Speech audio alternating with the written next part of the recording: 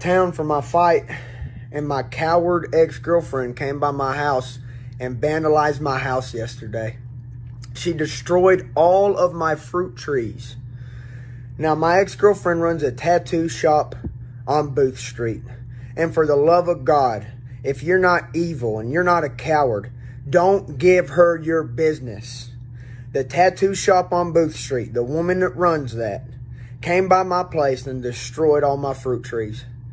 I've been working on those trees for years, and she came by last night and killed them all.